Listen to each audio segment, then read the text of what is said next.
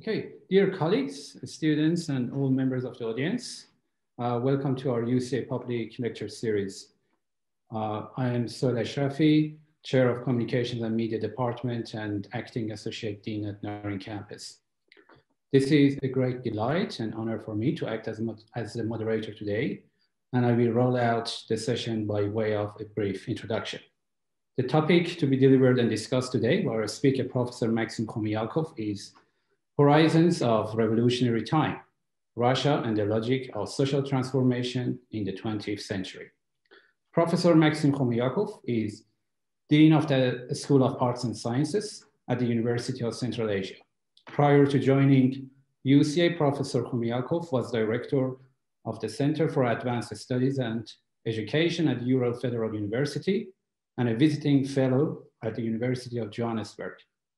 Professor Khomyakov also served as Vice Director of Higher School of Economics at St. Petersburg campus and Vice President at Ural Federal University. Today's topic is not only intellectually stimulating and thought-provoking, but rather is timely and resonates deeply with the lived experience of many in the audience. In what way do revolutions emerge? Run their course of evolution, and what is the contingency of the outcome in relation to this process? Man is born free, and everywhere he is in chains. The opening sentence of Rousseau in his seminal work, The Social Contract. The statement draws attention to the age-old question of freedom, the most important mark of human life, which is curtailed by physical restrictions and constantly hedged around with all manner of socio-political conditions. We have been told that revolution is a way of breaking out of chains. However, as history tells us, revolution is not to break out of chains, but to replace them only with new ones. Here lies a contradiction and the locus of tensions between expectation and lived experience. Professor Khomyakov will take us through the consciousness of revolution as a historical phenomenon and the complexity and nuances of the chasm between the ideal and the actual that lies deep in its foundation. There will be time at the end for questions and answers. You can either appear on the screen and put up your questions directly, or you can write them down in the chat box and I will read them out in the order of their post. Professor Khomyakov, it is over to you. Thank you. Thank you very much, Sohail, for nice introduction. And well, I will try today to be, kind of informal. I will not read the paper, although the paper is written. And well, this is kind of a paper in progress. This is what I'm doing now together with, quite famous sociologist from Barcelona, Peter Wagner. And the question we are trying to pose is the meaning and, the destiny of revolution in contemporary world. But we take the example of Russia as, one of the most important, of course, cases of revolutionary behavior and of the development of revolutionary action. So let me now share my screen and I will try to proceed. Okay, let me, from the beginning. Can you see it okay? Yes, it looks fantastic. Good. So the title of the talk is Horizon of the Revolutionary Time, and I will try to explain what I mean.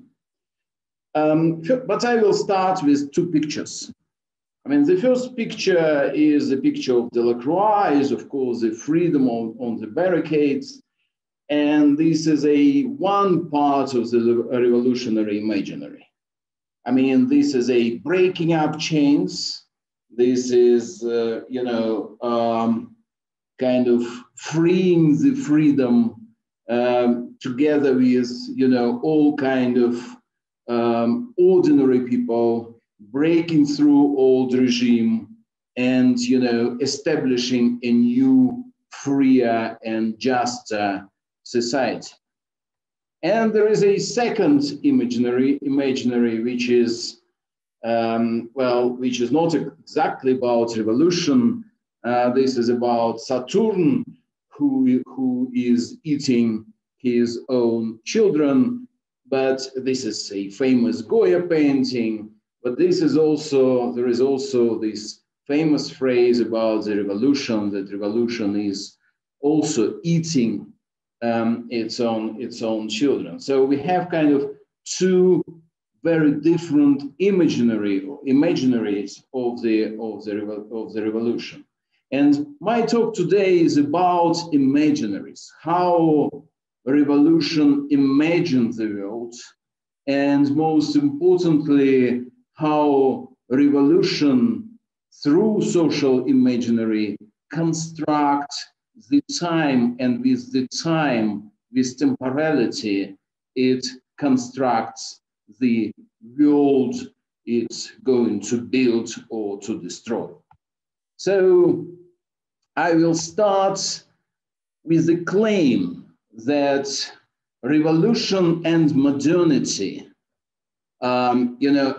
until very recently, always were kind of, these two concepts were thought as rather interconnected. Well, as a matter of fact, there is a kind of commonplace in saying that, we lived in the long 19th century from 1789 up to 1914, and short 20th century from 1914 to 1991. So, the 19th century ended with the First World War, and 20th century ended with the collapse of Soviet Union. We can also change a bit, and if we change this date, like 1914 or 1915 with 1917, we will kind of change the optic of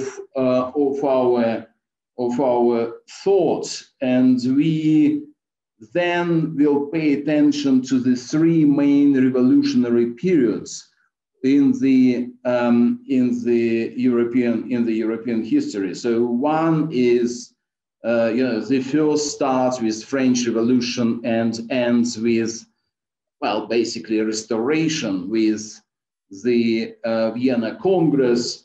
The second one, which is around 1905, 1919, or 1923, this is the epoch around Russian Revolution.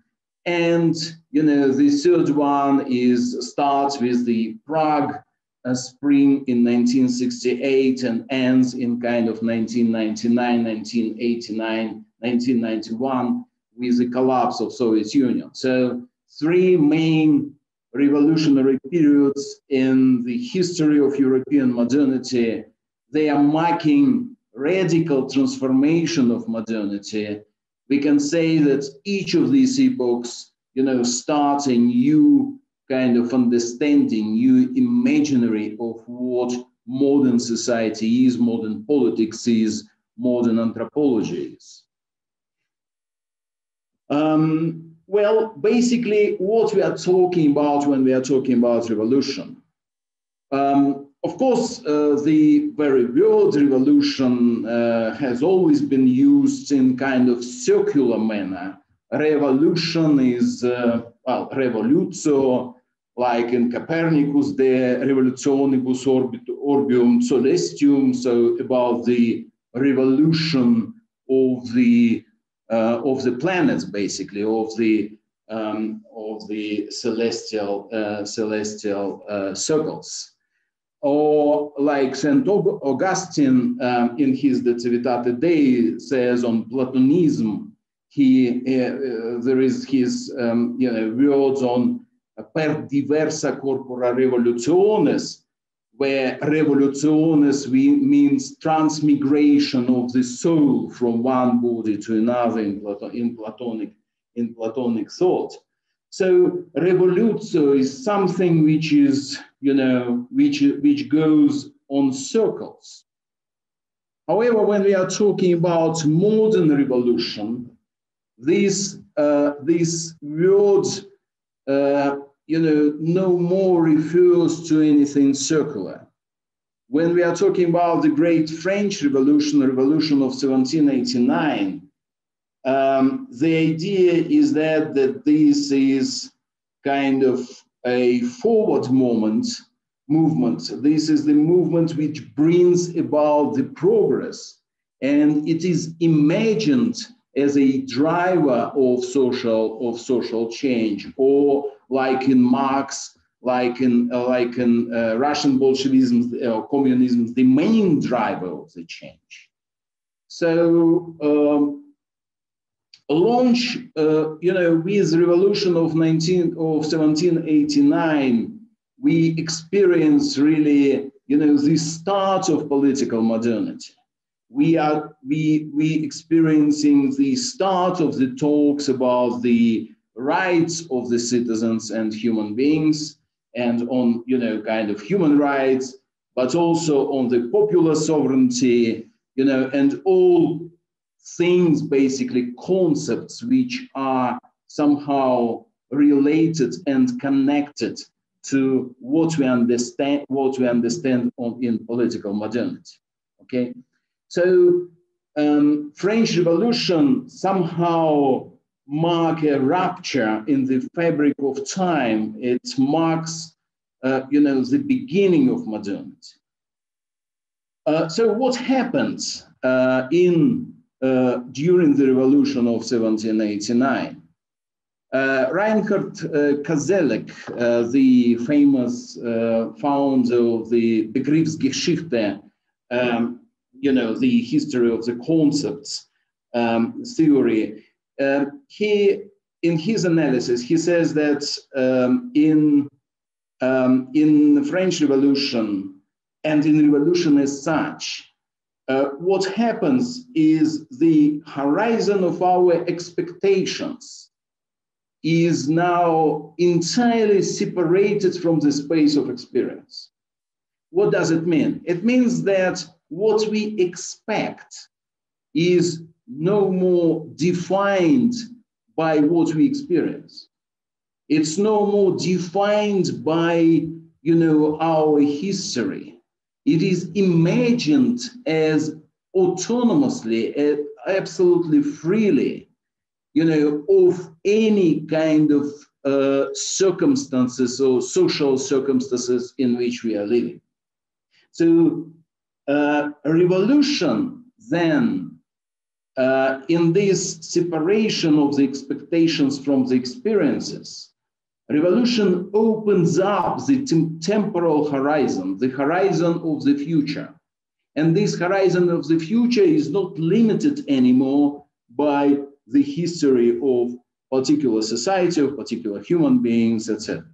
I mean, this is very interesting, and this is very unstable period, because it is very difficult to live in this unbearable openness of the future, when more or less everything possible.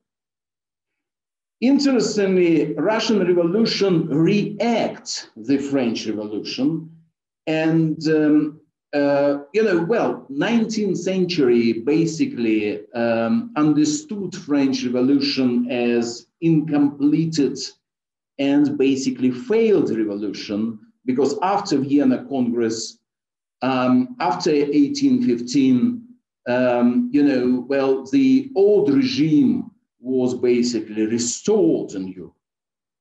So, the idea of Russian Revolution or behind Russian Revolution was to fulfill the promises of the French one. Even if we can talk, and some people are talking like Arnason or the same Peter Wagner, but more like Arnason are talking about alternative modernity of the Soviet Union or failed modernity of the Soviet Union. In many respects, these alternative pathways actually paralleled trajectories of Western modernity. So I think that the unique place of Russian Revolution in this imaginary, in the modern imaginary, is defined by the way Russian Revolution kind of relates to the French one, and at the same time, go beyond it. So implements in a way the promises, radical promises of the French Revolution. If we understand the revolution time in this way, if we understand that revolution, break expectations from the experiences, interesting question to ask is what really happens in this gap between experiences and expectations? What really happens, when human beings feel that they are no more limited by their own history, but at the same time they have this huge, as I said, unbearable openness of the future in front of them. Well, there was after Vienna Congress, I will go, before going to Russian Revolution, let me very briefly describe what happened in 19th century, as I understand it. The failure of the French Revolution created this discrepancy between the reality or experiences on the one hand and expectations on the other hand. Because the French Revolution produced radical imaginary, but failed to introduce this, to implement it in practice.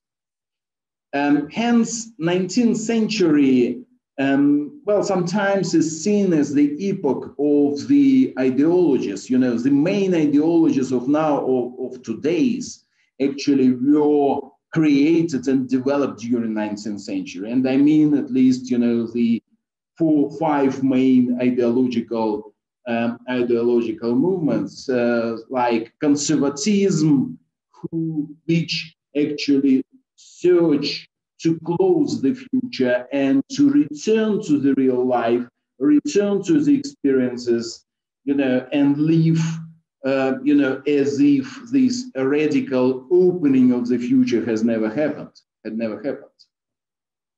Nationalism basically is an attempt to construct the future upon the basis of one particular experience, not of the whole history, but on the basis of cultural and linguistic commonality, cultural and linguistic community, which is called basically nation.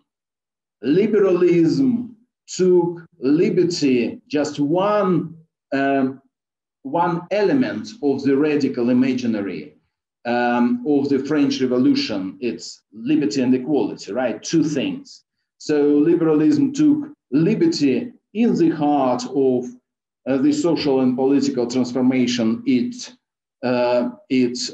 claimed, it tried to implement. While socialism and communism, they both took fraternity, which actually was equality, or which then has been transformed to solidarity as it's the main basis of this ideology. So, the difference between socialism and communism in this respect is also clear, because socialism claimed that after French Revolution, the future would naturally develop in kind of linear evolutionary type of the progress, that, it's enough to have one opening up of the future, and then, the further implementation will come through a set of kind of reforms in evolutionary manner, while communism said that basically communism sought reacting the French Revolution and complete what it really started. So the difference between the two ideologies was really the difference in understanding the role of the revolution in the society. So it was communism of all ideologies of the 19th century which kind of tried to maintain and develop the concept and the notion of the revolution, starting from the French Revolution onwards. So Russian Revolution, when it happened, it opened up the future again, and this future was even more radically opened than in the French one. And because of its apparent success, because restoration never came, until very lately. Russian Revolution dominated radical imaginary for the whole 20th century. All kind of left, wing people, including democratic left, including socialists, they just somehow had to refer to Russian Revolution as kind of a founding point. So this is really important event, crucial event for understanding modernity, at least European modernity.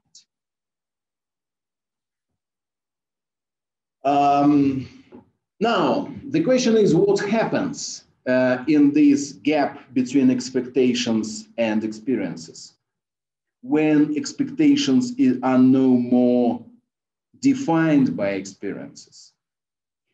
In a way, this is a particular type of time, and many theorists actually try to understand this type of the time through comparison of this time with religious messianic time, the time of Messiah, or kind of religion, millenarism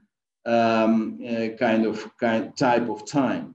So, for example, Berdyaev famously saw the main sources of Russian communism in Russian millenarist Christian movements.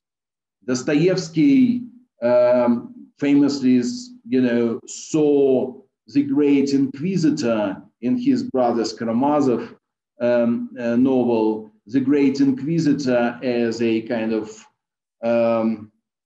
expressor of the socialist views on the one hand, or communist views on the one hand, and on the other hand, prominent Catholic,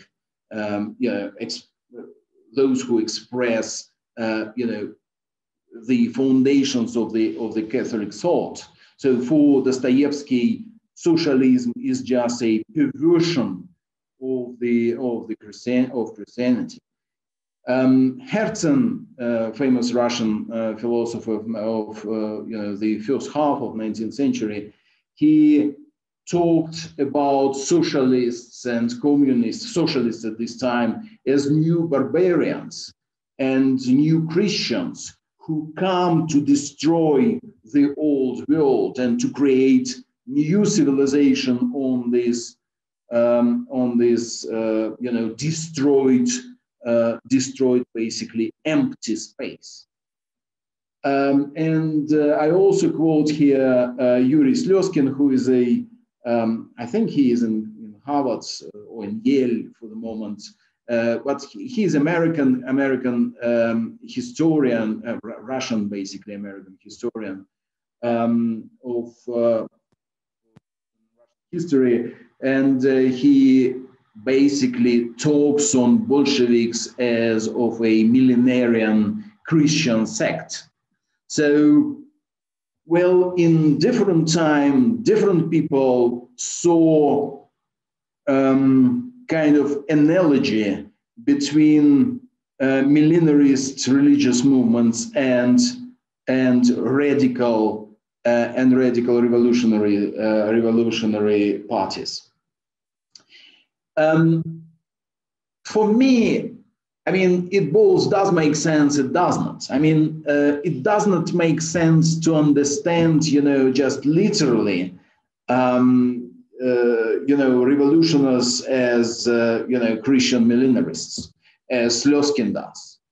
So he interprets Stalin's time as kind of transformation of the, kind of millenarist sect into the church. Well, I would not go that far. However, I think that, there are some structural similarities between radical religious and radical revolutionary imaginaries. So I took St. Paul as, the author of the Messianic time who, who's known to me more than any other. So I took Christian tradition.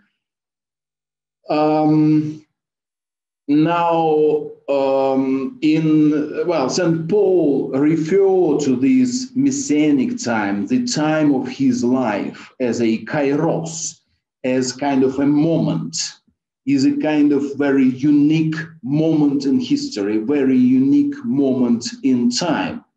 And the uniqueness of this moment is first, because he says the time is short, brothers. But short in Greek, he used the word tunestalmenos, which means contracted, which means shortened, very kind of intensive. And I think it's also very important, and I will then show you why, that these tunestalmenos in Greek language also mean the animal in kind of contracted state, which is preparing to jump.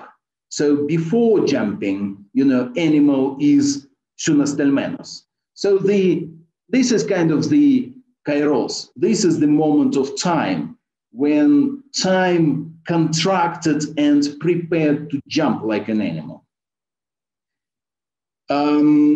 Second main kind of element of this millenarist time is why intensity? Why contracted? Because this is very intense expectation of parousia. Early Christians forgot about their own experience. They lived with expectation of the second coming of Jesus. And this expectation was so intense that St. Paul says, we shall not all sleep, which means we shall not all die, but we shall all be changed. So the idea of, at this time, was that parousia is so close, that present generation will see the second coming of Christ. Actually, for St. Paul and for some of the early Christian communities, it was a problem when people started to die, because they thought that Christians would see Jesus coming and, the resurrection of the world and the last judgment, it will be tomorrow. So we shall not all sleep, but we shall all be changed. And this is an important characteristic of the kairos. And so this is a time of radical transformation. This is a time when people forgot about their experiences. I just have this lengthy quotation from the New Testament. From now on, those who have wives should live as if they do not. Those who mourn as if they do not, they did not. Those who are happy as if they were not. those who buy something if it were not theirs to keep, those who use the things of the world as if not engrossed in them, for this world in its present form is passing away. So no experience matter anymore. Giorgio Agamben, famous Italian philosopher, says that this komenon or hosme is if. This is ultimate meaning of vocation of the classes. Christian a devoted Christian who is living in this time has this Christian vocation. It means that, for him or her, the experiences, past experiences, do not matter anymore. And this is not the end of time. This is not eschaton as such. This is the time of the end. This is the time of, of people live there, but they live in very peculiar situation. Now, what about revolution? I mean, this is analogy. A revolutionary kairos, a revolutionary kind of unique moment in time.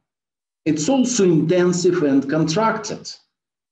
Engels, and hence, very handy this analogy with the animal in contracted states, who prepare to jump, to leap.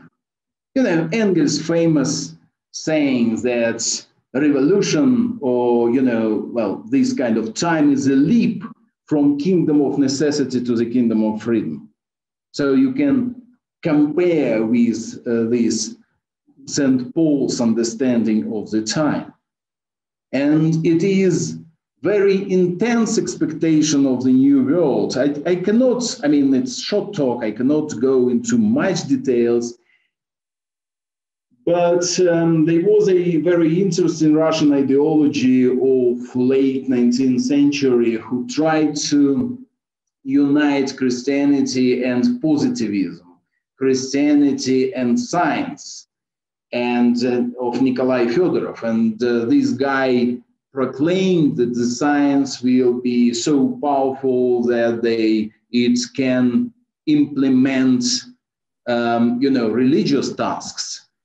It will kind of steer the movements of the stars, and finally it will be able to resurrect those who are dead. So they resurrect the parents, and this was the project of the Fedorov. But this was before revolution. But one of his disciples, Gorsky, he actually believed that he would not die, even when, because revolution opened possibility to implement the project of Fedorov. And he believed it even when he was dying in Gulag, after he was arrested and repressed in Gulag. So this kind of intense expectation of the new radical, of the new world, radically transformed world. And this is, of course, time of the radical transformation. We can refer here to Trotsky's theory of permanent revolution, for example. Trotsky says that, revolution should not stop. Revolution should be permanent. Because, it only starts with democratic revolution, like February Revolution in Russia, and then it proceeds to socialist revolution. So there is a continuity between the two. Permanent revolution means also total revolutionization of the society. So, you have economic revolution, then you have political revolution, then economic revolution, then revolution in moral, then cultural revolution. You never stop. It's revolution should continue until the whole world would be transformed. And revolution has this planetary nature. The revolution is world revolution. It cannot be just in one country. Mayakovsky famously wrote one of his poems about my not native, but the place in which I lived the most of my life, and this is Yekaterinburg or Sverdlovsk at this time. He wrote in this way. This is there is a height that a skyscraper gladly would borrow, while alongside the remnants of Heldum gray, as if the city has no today, but only yesterday and tomorrow. Well, in Russian it's better, I think. Полунебоскребы лесами поднял, чтоб в электричестве мыть вечера, а рядом гриб, дыра, преисподняя, как будто у города нету сегодня, а только завтра и вчера. Which means, well, the time of the revolution does not, it's time of, Trotsky's kind of reconfiguration, always, kind of permanent reconfiguration and transformation of the world. But this is time which has only future and past. There is no present. There is no. It's like, I mean, another Christian example. Clement of Rome referring to the church as paroikusa in Rome, well, which is staying in Rome, not existing in Rome, not living in Rome, but staying in Rome. Temporary, because this is not the place for the church. The place for the church is the heaven. The place of the church is the God's kingdom. Or St. Augustine is talking about Civitas Dei Peregrina, the city of God in pilgrimage in this world. Okay, so this is kind of the feeling of the world, feeling of the temporality. Now we have past and we have kind of present and we have future, but future exists in the present, like these skyscrapers in Yekaterinburg. But this future in the past is very precarious. Revolution is supposed to create new experiences, which then rationalize the most radical expectations. So what revolution tried to achieve is to create new worlds, create new experiences on which really radical expectations of the revolution will be rationally based. Hence, we have all these aporias of revolution, which the majority of them are connected to the contradiction between freedom and necessity, right? This is a leap from kingdom of necessity to the kingdom of freedom. But what happens, during this leap, during this revolution, it's both necessity and freedom mixed somehow together. Hence, many contradictions, many aporias, like, Lukács says that, well, of course, revolutions are happened because of the objective crisis. So there is a nature of things which develops the revolution, but at the same time, it's impossible without free, autonomous, revolutionary action, heroic action of the revolutionary party. It's both necessity and freedom. Many Marxists were talking about false consciousness of proletariat. Proletariat does not understand its own interests, really. That's why the vanguard Communist Party should teach proletariat. And this is also kind of aporia, because you have proletariat, which is the future, dominant class, and somehow, it does not understand its own destiny, its own interest. Or just one more example, and I proceed further. Before Russian Revolution, they were, radical Democrats, and they were ridiculed by Vladimir Solovyov, very famous Russian philosopher of the end of 19th century, that he said that they somehow act according to very strange syllogism. They say that we all are descendants of the apes, of the monkeys, and the conclusion they draw from this Darwinism, that we should love each other, we should somehow be heroic. So they try to determine, heroic actions with kind of evolutionary Darwinism, which is, of course, does not hold. I mean, there is no logic in this. But this is a logic of revolution. This is a logic of the mix between necessity and the freedom. Okay, I would probably speed up. I already don't have much time. So what happens actually in revolution time, in the very beginning, in the very beginning of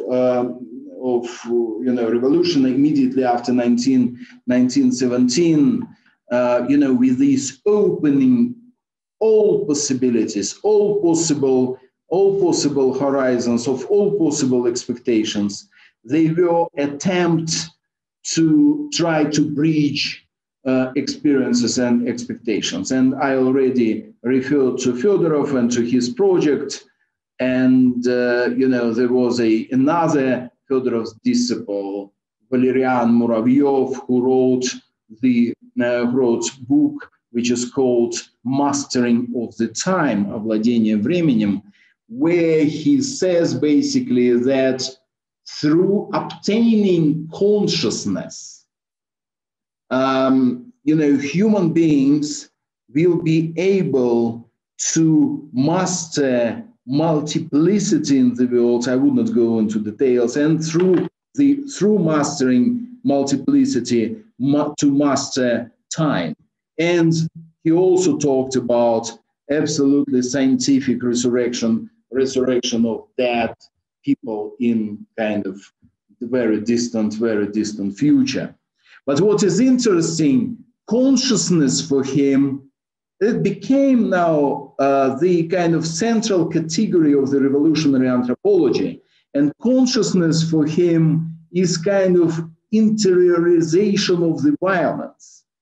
So this kind of the quotation, if the interests of the whole require common action, an obstacle to which is the opposing will of individual, it is possible to curse them.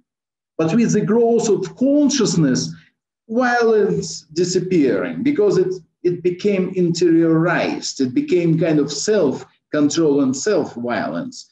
Consciousness in Russian, сознательность. It's not сознание, it's сознательность.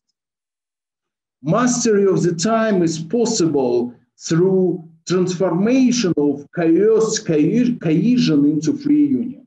So from kind of coercion, from the time of revolution, of necessity, go to the free union, and the instrument is consciousness.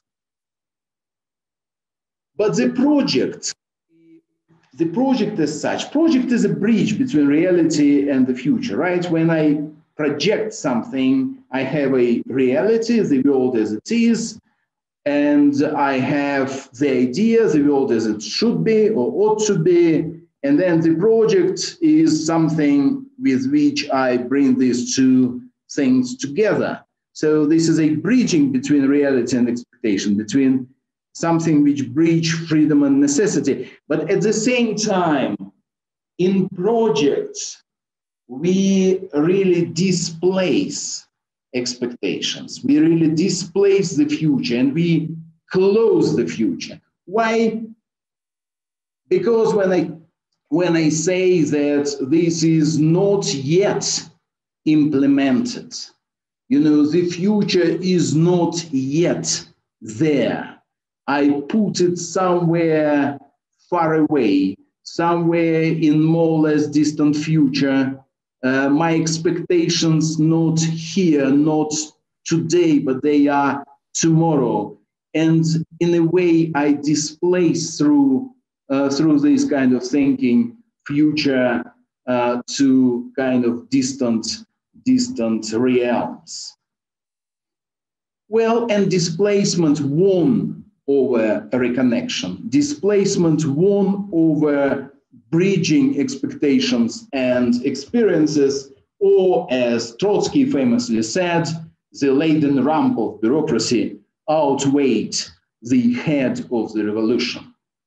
And what came, you know, very dark Stalin's regime. Sorry, don't have time, so I just very sketchy. You know, Stalin basically introduced the idea of the socialism in one country, and socialism he distinguished from communism. And together with the idea of the socialism in one country came the idea of the rise of the class struggle. So the idea was that the closer we to the socialism, the more intensive class struggle is. These three ideas, raising of class struggle, socialism and communism, actually worked for displacement of the expectations, the displacement of the communism, displacement of the freedom to faraway realms, to the faraway future. So socialism, what is now, is the time of the mastery, the time of the control, the time of necessity, of limitations, of increased class struggle, and of the Great Terror. While communism, this is a faraway future freedom, power, abundance of the resources, very far away ideal. So what actually Stalin's regime did, it closed revolution. It closed revolutionary horizon of expectations.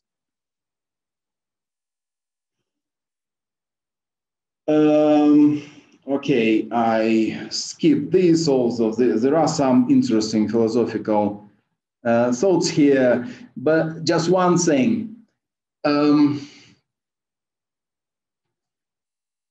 Now, the delay should be explained. The time of Stalin's regime was understood as a time of delay. Why communism, why world revolution did not happen? Why communism did not come? And this question has been asked by many people. Averroes or Al-Ghazali asked why God delayed with creation of the world. He decided in eternity and then created it in the time. Why this was delayed? Or Anselmus of Canterbury asked why God delays with the salvation of the people, and he had his very elaborate answer to that. For the communists, the problem was why communism is delayed, why not tomorrow? And the answer was, again, in consciousness. The consciousness is not developed yet. We are still subject to blind forces, to spontaneity, to instinct. We still don't have enough self-control. We are influenced by the bourgeois ideology. So we are not interiorized the violence yet. So violence should be external. Violence should be in the form of the terror. When we interiorized the terror, when we became conscious, then, you know, then communism comes. So consciousness now in Stalin time started working as the instrument of displacement. Khrushchev time, 1960s, tried to galvanize revolution. And it did through, you know, basically claiming that communism is very close. Khrushchev claims that in 20 years we will build communist society, that the present generation will live under the communism. So radical imagination again opened up. And that's why in the 60s, we have all these romantic understanding of freedom, of autonomy, of, you know, this is a time of the science fiction in Russia. This is a time of the time capsules to the future generation who would live in the communist society. This is a time of romantic cinema, new poetry, and all this stuff. So, for example, in 1967, in one of the time capsules, they put the note saying that we believe, and you know, it should be taken in the 100th anniversary of the revolution in 2017. So how they imagined 2017. We believe that you beautifully equipped our wonderful blue planet of Earth, mastered the moon, landed on Mars, that you continue the storming of the space that had been started by the people of the first 50 years of the revolution, and that your ships already for a long time are navigating the galaxy. Okay, so this was kind of radical imagination of very near future. But this was basically not too persuasive. And what we started to have in Brezhnev time, what we are having now, and what actually all countries of global north, all countries of Europe are having now, is the situation of the erasing of the expectation. We don't have future anymore. We don't have expectations for the future anymore.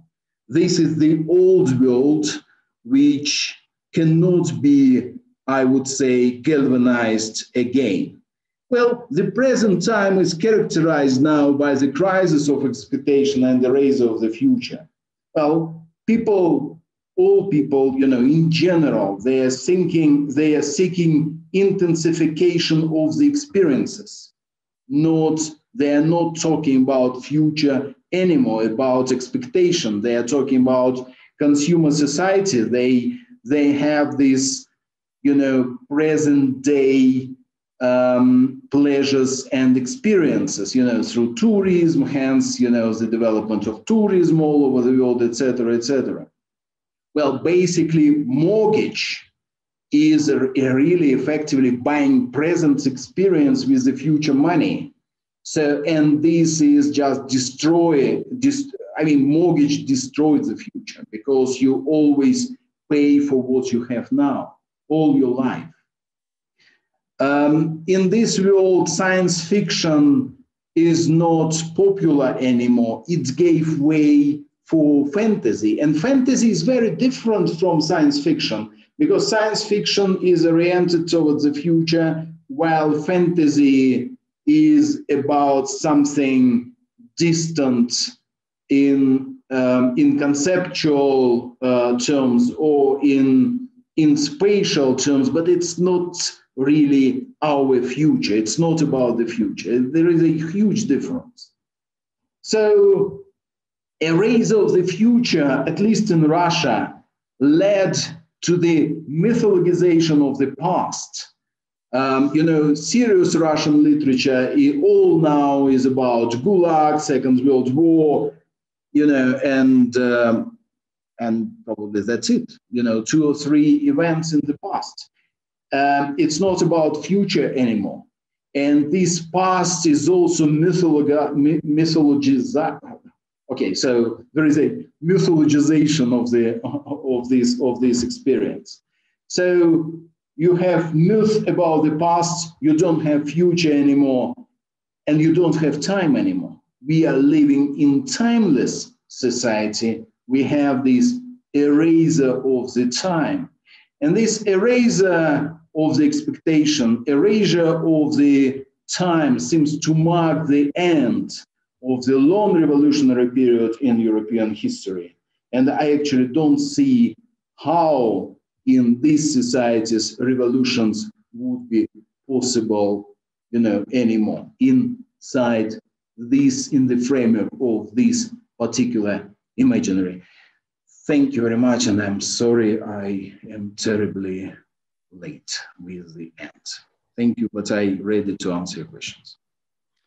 Thank you so much, Professor Khomyakov. Now it's time to have some question and answer interactions. Is there any question from any audience participants?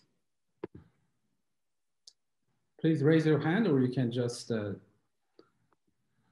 on your mic and speak directly.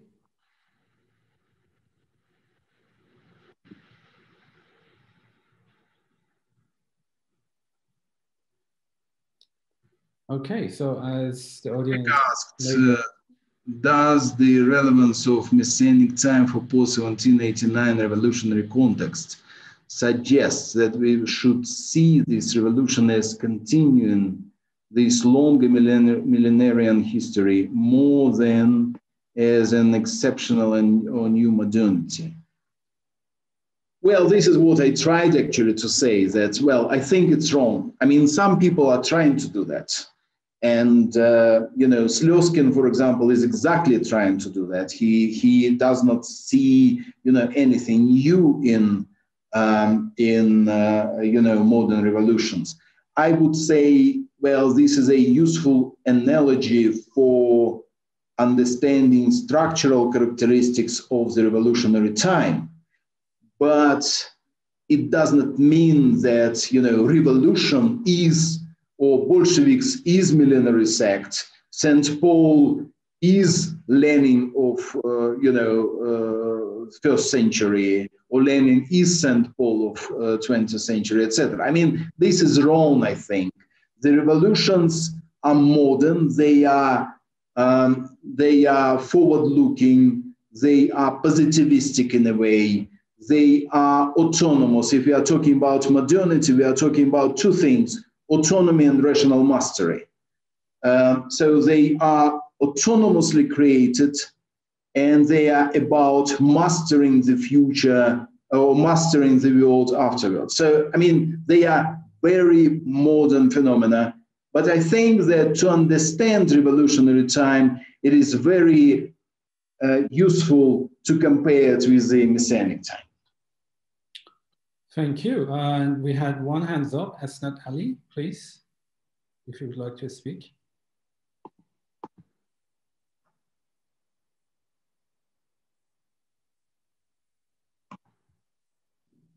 Okay.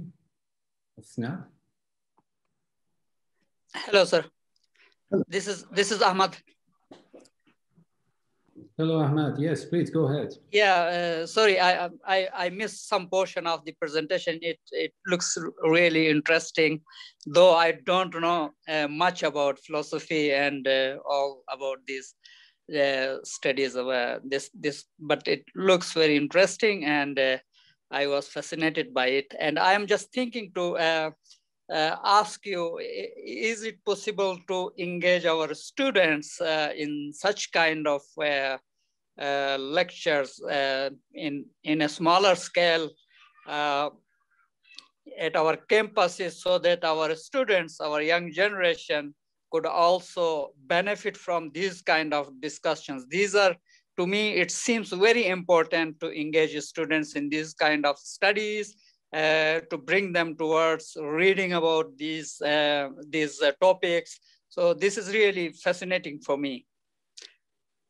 I can't agree, more. So, I mean, I just think we should do that, and we should kind of create in our campuses intellectual atmosphere. I mean, we should discuss, various things together with the students. Only in this way we can create really, kind of research and intellectually intensive university. I agree 100%, and let us do that, in each of the campus with different types of the topics. The more we do that, the more kind of interesting life, intellectually interesting life in the campuses would be. Thank you so much, sir. Thank you. Thank you, Ahmed. And Michael, please. Oh, thank you, Sohail. Thank you, Professor Khomyakov. A wonderful talk. I enjoyed it immensely. I believe it was in 1972 when the Chinese Premier Zhou Enlai was in conversation with Henry Kissinger and was asked his opinion of the French Revolution. He famously replied that it was too early to comment on the outcome. The way you describe, and I think most people would agree, with the future is off the menu now. But is the revolution over? Has the time of the future truly passed, do you believe? Or might we see some reimagination of the future? And I'm thinking particularly in the context of Central Asia, where we see a certain kind of revolutionary atmosphere still present. Right.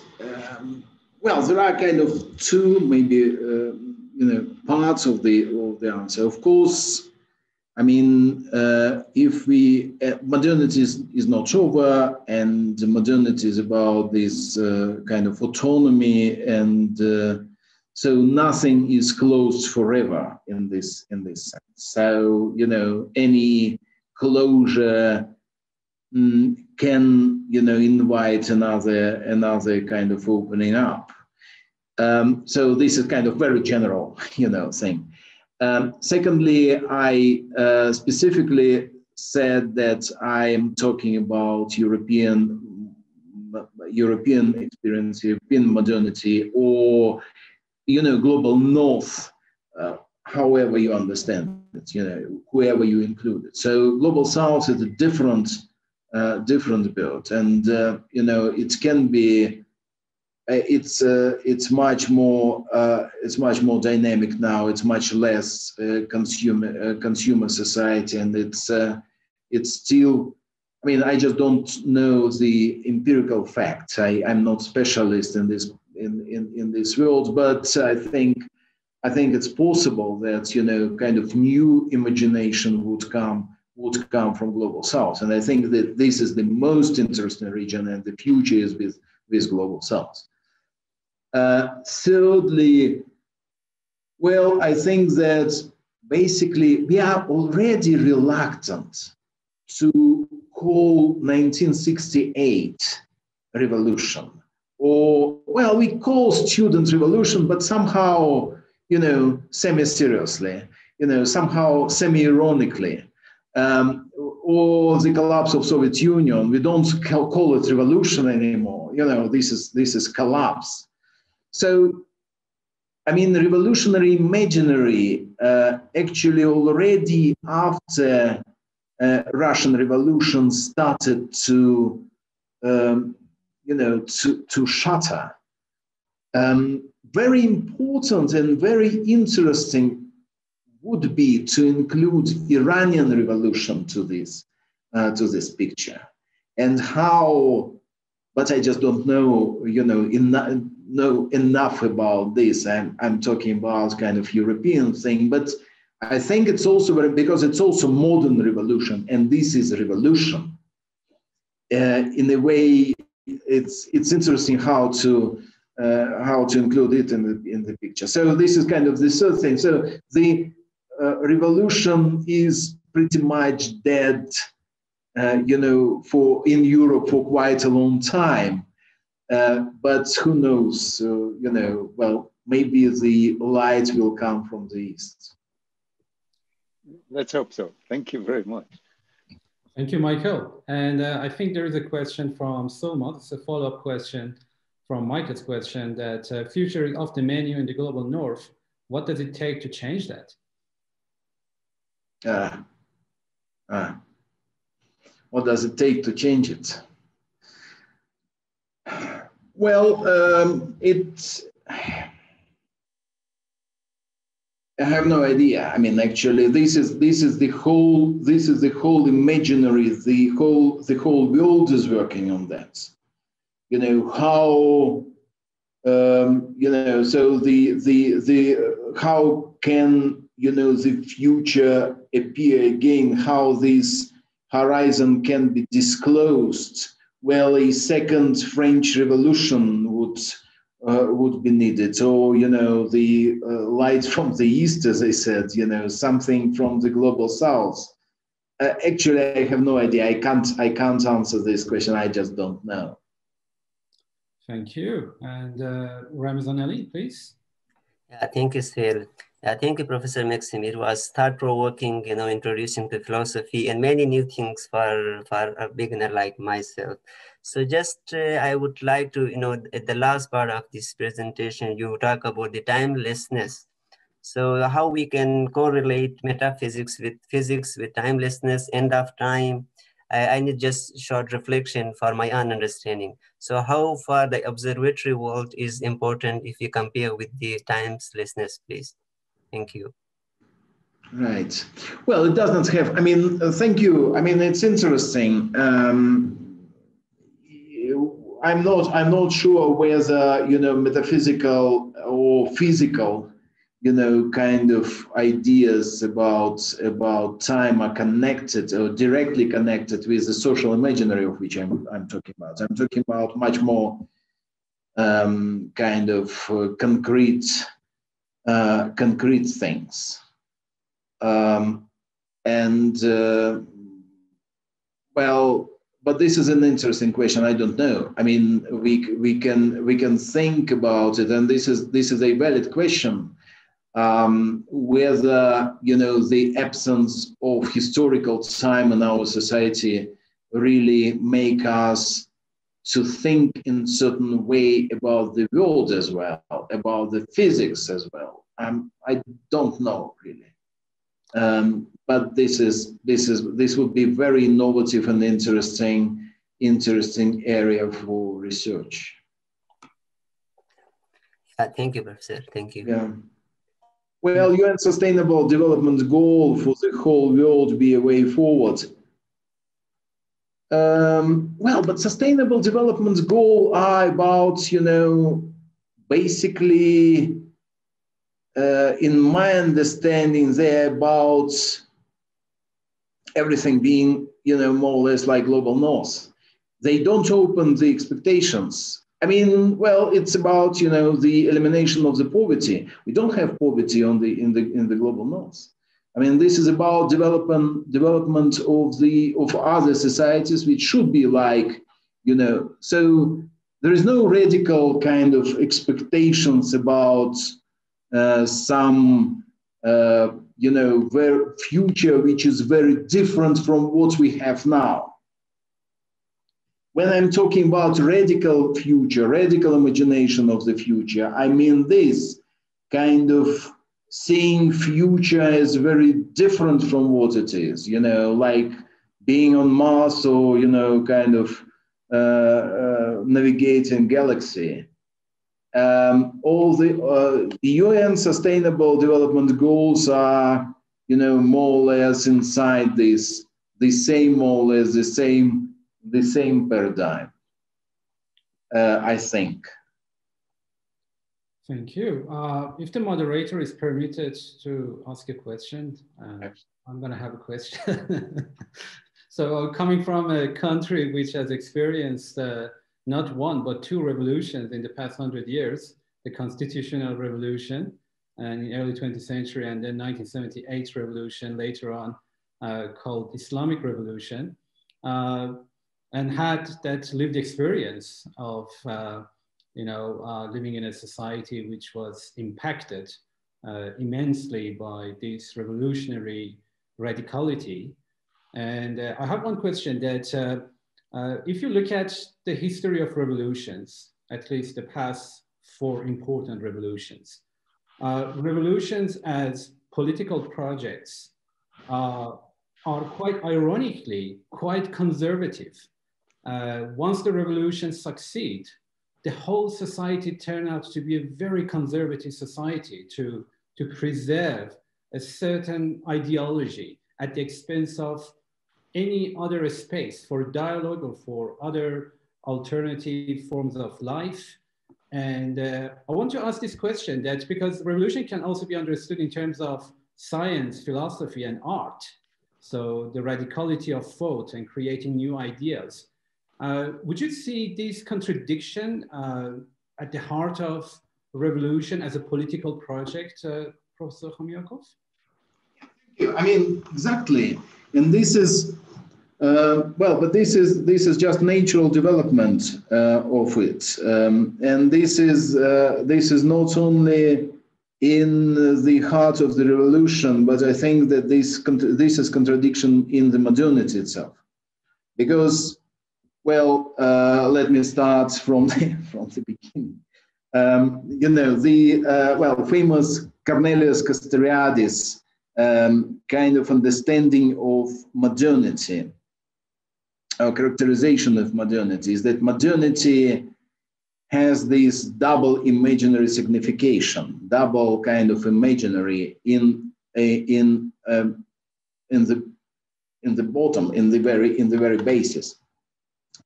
One is autonomy, meaning that autonomous, right? So the self-legislation in a way. I obey only the laws which I give myself. And of course, I am heteronomous in the nature because I obey the laws of nature. That's why, you know, kind of radical, you know, modernists like Nikolai Fedorov say that, well, we should rule the nature. You know, we should exercise our autonomy even of the nature. But this is just one side. The second side is rational mastery. So everything should be mastered by our reason. And these two, they contradict each other. I mean, when I'm free, when I realize my autonomy, I open up the future, but then this future becomes unbearable. It comes mastery. I try to master it, and then you have the laden ramp of bureaucracy. You know, you have all these conservatives who come and, you know, but then they could be, you know, kind of galvanization of this corpse again. So that's why, you know, people like Marx, they described this process as, you know, kind of permanent revolution. You have revolution, then you have a more or less stable period of time, then you have another revolution, then you have another stable period of time. So revolution is just, you know, going and going and going in the future. And this is the nature of modernity, because when the mastery, you have too much organization, you feel unfree. When you have too much freedom, you feel unsafe. Well, this is absolutely true. But at the same time, what is really important, all great ideas, political ideas of modernity were born during revolution. French Revolution, you know, is actually what we are now still implementing. You know, all these ideas of human rights, ideas of popular sovereignty, etc., they were, you know, created by the revolution, because all modernity has been created during this rupture of a revolution time. Thank you so much. We are over time by 20 minutes almost. And if there are no more questions, perhaps we can wrap up the session. Okay. Thank you very much. I enjoyed it greatly. This is a, you know, in the midst of accreditation, this is the very right thing to do, is to talk about philosophy. We are going through another revolution, I guess, at UCA. Thank you, Maxim. Thank you, Sohail. And thanks everyone for joining. Thank you. Thank you. Bye, Thomas. Thank you. Goodbye. Good night.